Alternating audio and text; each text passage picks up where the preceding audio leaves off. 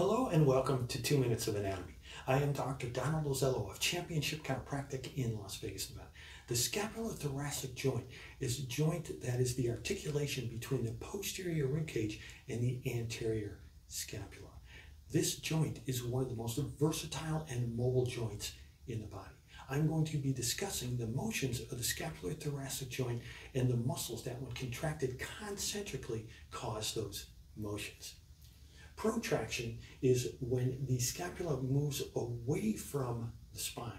Concentric actions of the serratus anterior, the pectoralis major, and the pectoralis minor are the source of scapular protraction. Scapular retraction is when the scapula is moved closer to the spine. Concentric actions of the middle trapezius, the lower trapezius, the rhomboid major, and the rhomboid minor are the source of scapular retraction.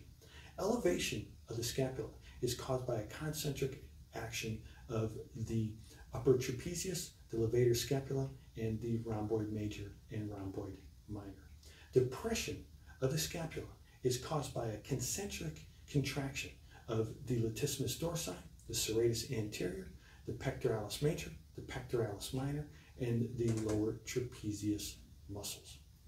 Upward rotation of the scapula is caused by a concentric action of the upper trapezius and the serratus anterior muscles.